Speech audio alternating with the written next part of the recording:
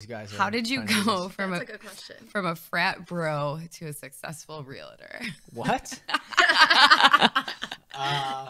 I mean, listen, I was quite the party guy in college.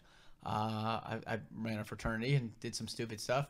The reality is that like when I was in college, I just thought to myself is that if I'm gonna do this, I want to go all out, and I don't want any regrets. I never want to be able to say like, oh, I wish I would have done this in school, because when I graduate college, I want to solely take all that bottled up energy I have and pour it into the real estate business. But what I didn't want to happen, because I see this all the time when I was younger, and I see it still today, is that people, they don't go all out and they get successful when they're 40, 45 years old. And they start, they get divorced. They start dating 4 women. They got Porsches. It's all that like kind of like midlife crisis territory, because they didn't do all that stuff when they're younger. So I took all that energy and I did it as a frat guy.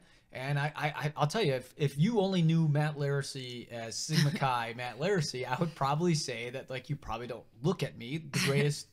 I wouldn't. Like if I saw me today, I would hate me, right? But I also I bury that person away. And I said when I graduated college is that that part of my life is done.